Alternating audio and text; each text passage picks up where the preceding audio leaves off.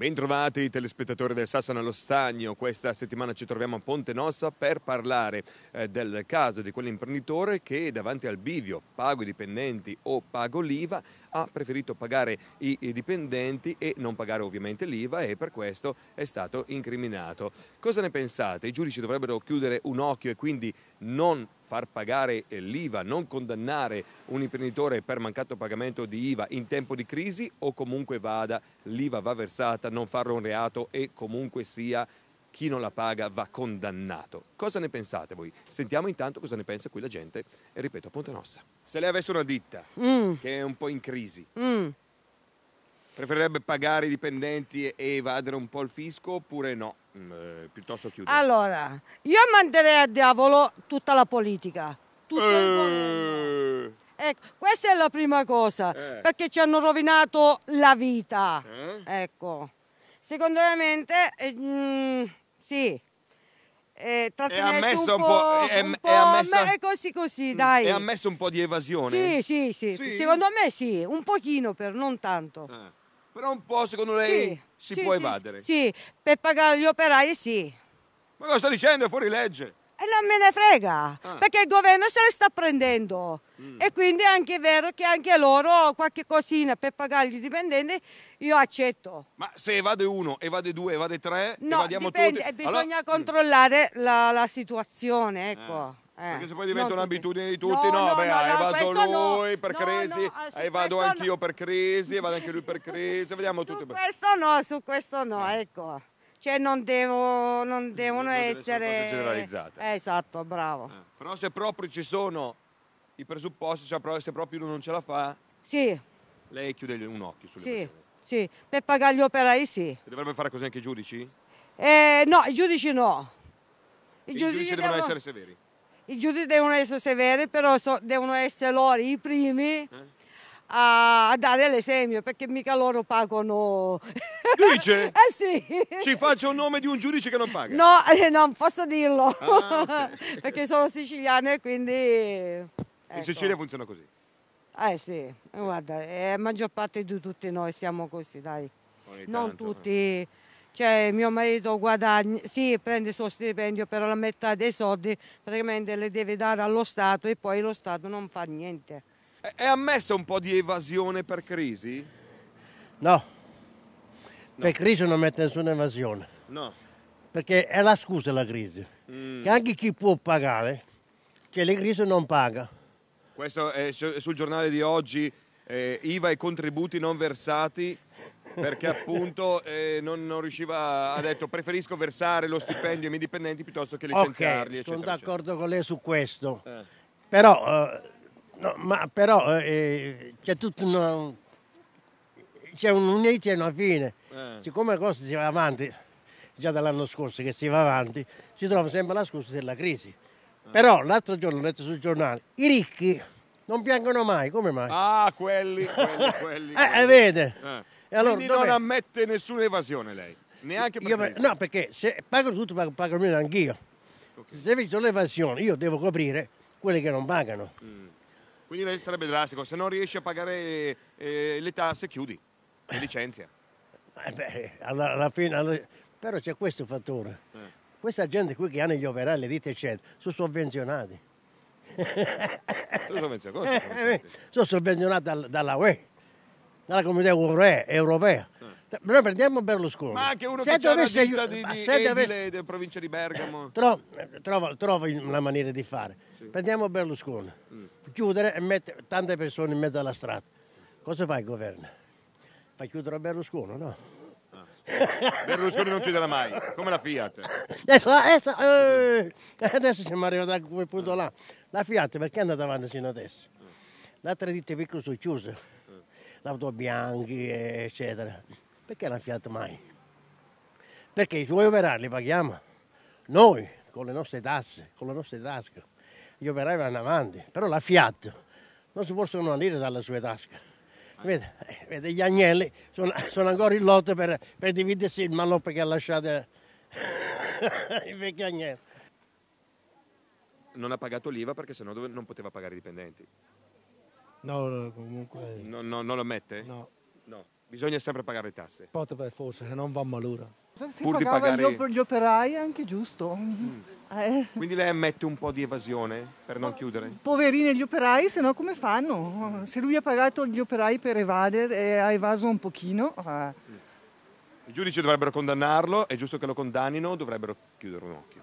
Ma chiudiamo un occhio, se gli dà un po' di lavoro alla gente, chiudiamo un occhio. Lasciamo perdere che c'è una tristezza in giro che fa paura. Ma meglio pagare i dipendenti, penso. Ha sentito il caso di... No, non lo so. C'è stato il caso di un imprenditore che davanti alla scelta chiudere l'azienda o evadere l'IVA Ha pagato i dipendenti. ha pagato i dipendenti e non ha versato l'IVA. No, per me ha fatto bene. Ha fatto bene. Lei avrebbe fatto la stessa cosa. Insomma, l'IVA può anche aspettare. Però ovviamente adesso è incappato in guai giudiziari, 2 anni di galera, però, multe. Sono queste cose che non sono giuste. Perché uno che ruba, che ammazza, è in giro, dopo 3 giorni è in giro. Questo qua che ha dato da mangiare, nonostante ai dipendenti, va nelle grane.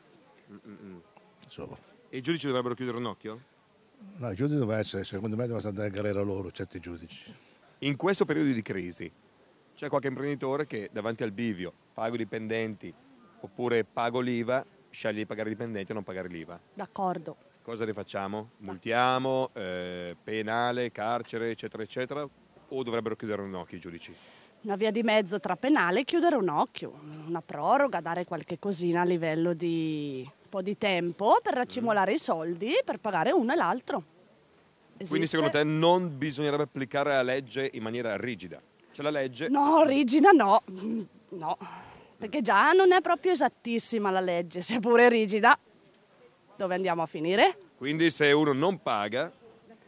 Vabbè. Se uno non paga, non è detto che bisogna linciarlo, imprigionarlo, bisogna vedere il perché e il per come, bisogna vedere caso per caso e poi valutare il problema insieme.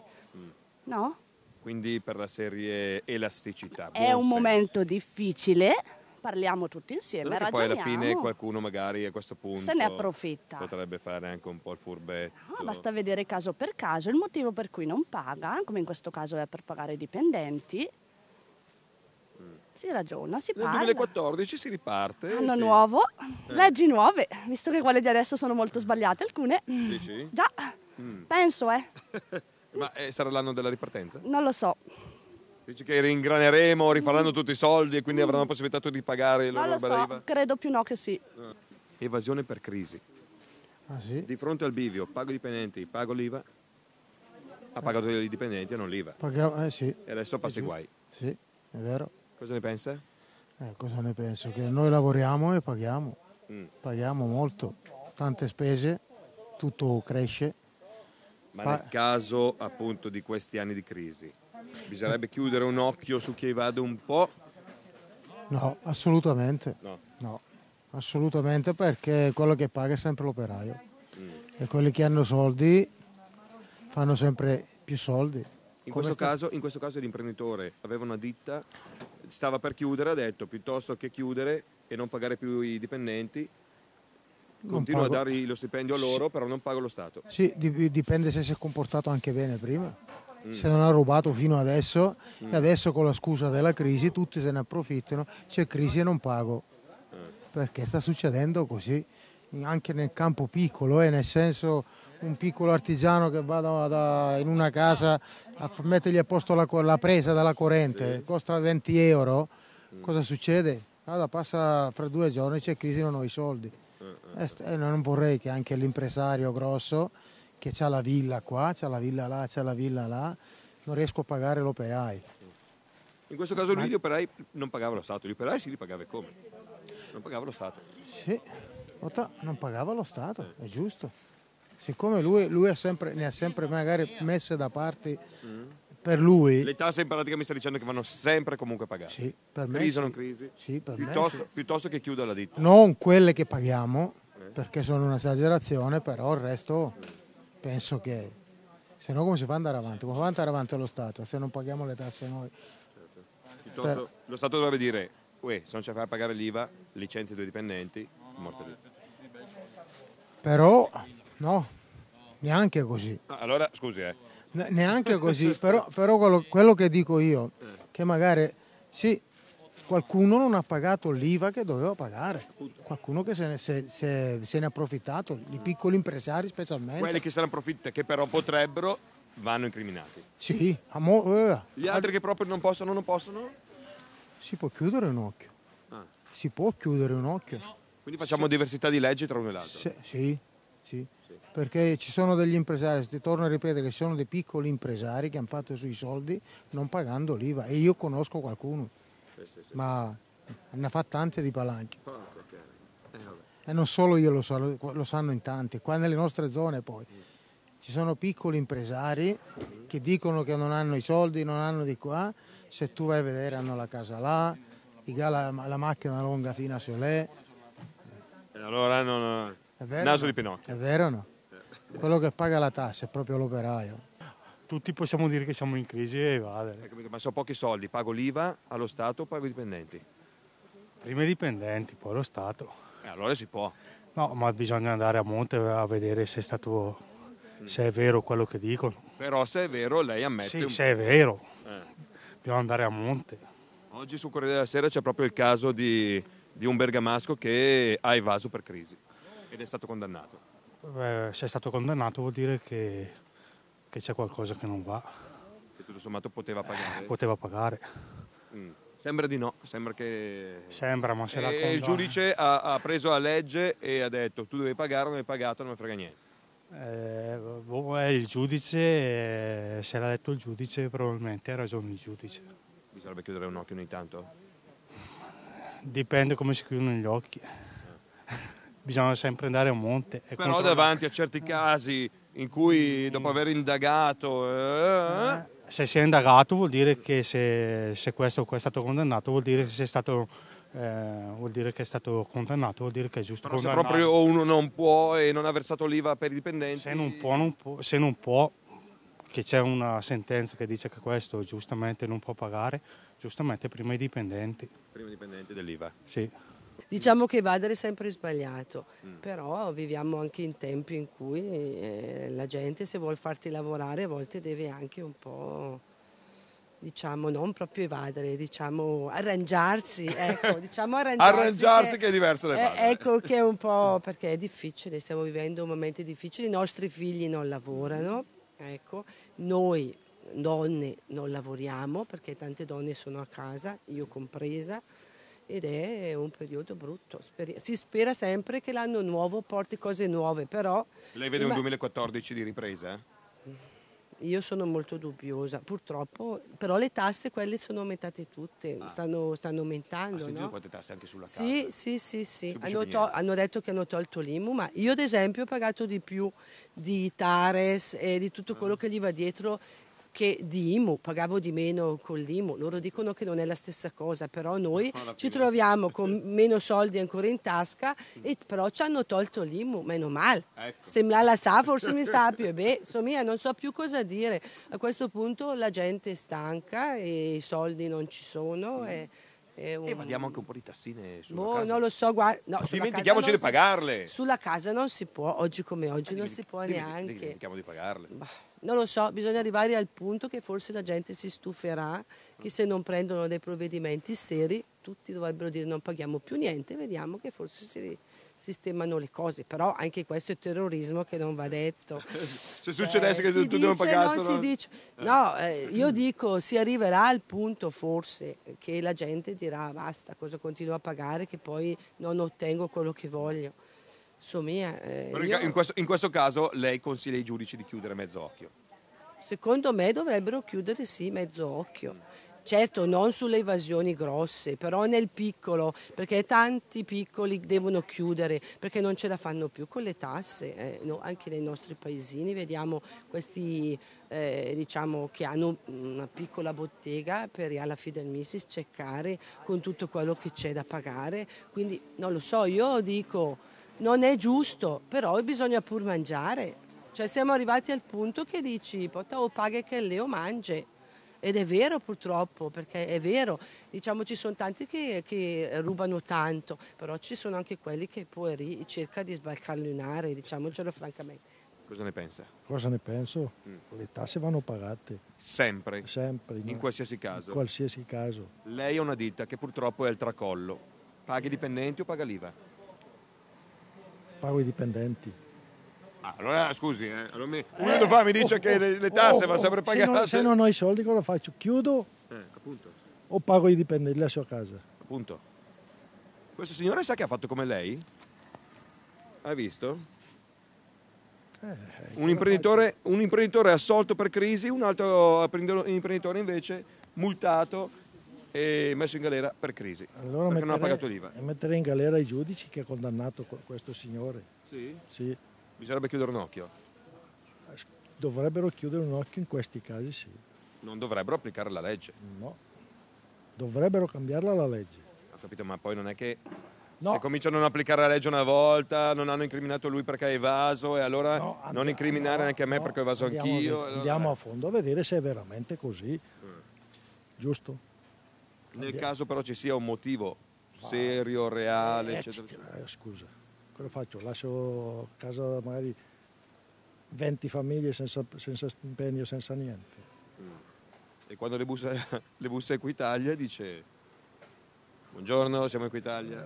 L'IVA, dov'è? L'IVA se non c'è, andiamo a vedere i miei conti in banca, andiamo a vedere com'è. E lo Stato dice guardi che l'IVA non sono soldi suoi. Lei fa solo da tramite, è un giro. L'IVA sono soldi dello Stato. Lei si è preso i soldi che non sono suoi. E se non ce n'ho, mettetemi in galera. Lei sarebbe pronto a immolarsi, sarebbe pronto a finire in galera per i dipendenti. Scusi, io lascio 20 famiglie così a piedi. Piuttosto va in galera. Piuttosto vado in galera. Dice che saranno in tanti quelli che la pensano come lei. Ma io spero. Perché qui vediamo, nonostante la crisi, tutti che rubano. Come la mettiamo? Anche i giudici sono divise, L'evasione per crisi divide i giudici, anche loro sono divisi. Scusa, devono fare qualche legge, qualche riforma, così non si può andare avanti. Però il 2014 cambierà tutto. Dicono, si ripartirà. Io non ci credo. No, se non vedo non credo. No. Pessimismo. Come si fa a essere ottimisti? Tutti che rubano. Politici, gli amministratori, tutti. Tutti che non pagano l'IVA per crisi, tutti per crisi. Se c'è un vero motivo si può anche chiudere un occhio, no, non è giusto. Mezzo occhio. Però se c'è il motivo deve chiudere per forza un occhio. Bene. Periodo di crisi, anche se non si pagano tutte le tasse, chiudiamo un occhio. Fanno voto, tanto le stesse. Viviamo a Mosca. Dice? Sì, tanto ormai siamo condannati così. Ma se lei fosse lì a un bivio, pago gli operai o pago le tasse, cosa pagherebbe? Pagare gli operai, ovvio. Sì. Perché è da lì che incomincia tutto il giro. E lo Stato cosa dice? Caro Stato, non ti pago l'IVA, perché? Meglio che non dica niente. Per lo Stato. Vabbè, ho capito, però qualcosa. Quando Equitalia le bussa alla porta e dice te bello, non mi hai pagato l'IVA, san fai? Sì, lascia stare di pagarla, mo. Oh. Fa schifo lo Stato. Proprio così. Sì, è evidente, no? Le ha tolto anche la tassa, l'IMU, le ha tolto anche l'IMU. Sì. Ha visto quante nuove tassine? Sì, adesso vediamo l'altra mini IMU. Anche sulla prima casa vediamo cosa fanno. Non è tanto contento? No, io no, per niente. Non tanto contento. L'ho detto, fa schifo. Con questo bel governo di sinistra? Sì, un gran casino. Loro si mangiano, e noi siamo qui. Tornerebbe volentieri alle elezioni lei? Cavoli, e chi mettiamo su? E chi mettiamo? Ma lasciamo liberi di eleggere ognuno chi vuole. Mette il nome e basta, finita lì. Poi tutti questi qua spariscono. E mi dica un nome lei, me lo consigli uno? Chi? Io? Maroni. Maroni? Sì. Sistemerebbe tutto lui? Sistemerebbe. Ovviamente. Potrebbe essere uno capace. Capace, mettere in atto un po' tutte quelle cose che ha detto prima. Vediamo. Cominciamo a vedere cosa fa in Lombardia. Sì, appunto. Adesso vediamo cosa fa in Lombardia, perché dicono che con la sanità tagliano di qui, tagliano di là, però intanto non c'è niente ancora, neanche per loro. Lei se avesse un'azienda e se avesse 10.000 euro nel portafoglio, paga l'IVA o paga i dipendenti? È giusto di pagare i dipendenti perché devono mangiare, no? E allora non paga l'IVA, non avendoli. Pota Cristo... Farebbe un po' di evasione. Non so, io mi sembra che quello che ha lavorato deve essere pagato. Non so, poi se era giusto di pagare anche l'IVA, non dico mica niente, però prima devono pagare quello che ha lavorato, penso. Non è giusto? Quindi, certo che è giusto, però lo Stato dice, è bello mio.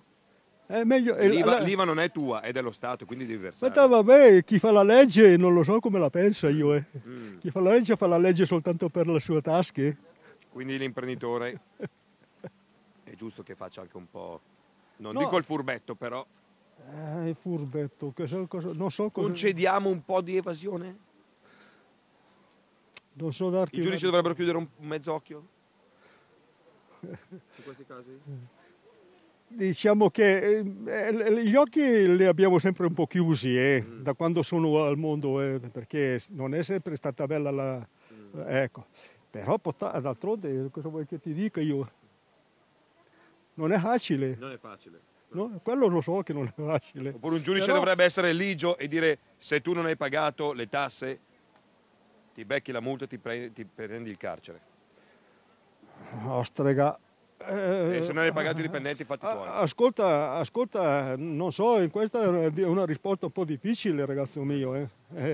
Perché se tu hai lavorato a casa mia, io ti devo pagare. E se non mi resta più i soldi di pagare l'IVA non so cosa dire io. È un problema. Cosa ne pensa? Evasione? Ah no, Un assolutamente. signore che non ha pagato l'IVA No, pur di bisogna pagare le tasse. davanti al bivio, Perché pago i i dipendenti. servizi, scusa, come fai a avere i servizi? Evasione fiscale per crisi, io sono convinto che bisogna sempre pagare le tasse. Eccolo qui. Davanti al bivio, pago i dipendenti o pago l'IVA, ha deciso di pagare i dipendenti e non di versare di non Esatto. Ha fatto bene. Sì. Ha fatto bene. Per me sì. Come sì? Prima i dipendenti devono campare. Prima i dipendenti. Ma scusi, un minuto fa mi ha detto no, che bisogna assolutamente versare. Ci sono dei casi. C'è casi particolari, cioè la logica dipende da quello.